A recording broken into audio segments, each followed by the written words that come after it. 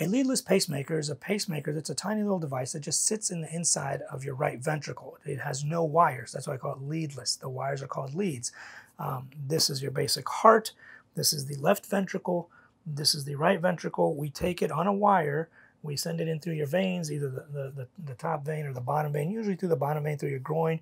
We go into this bottom part of your right heart, and we just drop it off right there. It's a tiny little device. I'll put a picture of it right here.